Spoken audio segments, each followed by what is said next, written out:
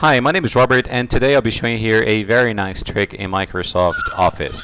So let's suppose here we have a very large document. So let's start by typing my first heading, and then I'll explain what I'm going to do, and also add some random tags. So type the random function equal rand, then open and close parentheses, and press enter, and we get this nice random text. And then I'll type here my second heading and also add some random text.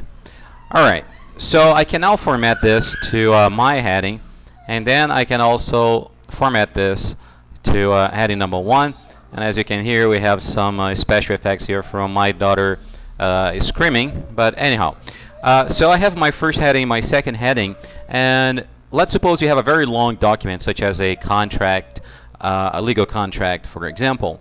And then what happens, you need to move around your headings.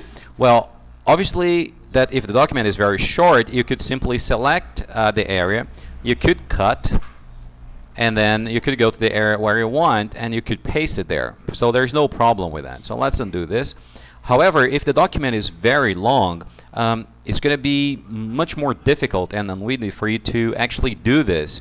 An easier way is to go to View, and then you go to Outline, and here you have an outline of your document. So you can collapse each one of these headings, and then you can click and hold and drag the heading that you want to the position, the final position that you're looking for. So in this way, you have much more control over the things that you're doing. So you can simply now close here, and as you can see, my second heading becomes my first heading. So going back here, okay, so outline, and you also have this little button here, and you can simply do the same. So I could actually move by using, okay, these little buttons. So I can control, all right, the level of my headings, and I can also control here, because I can move in and I can move out the levels for each one of my headings.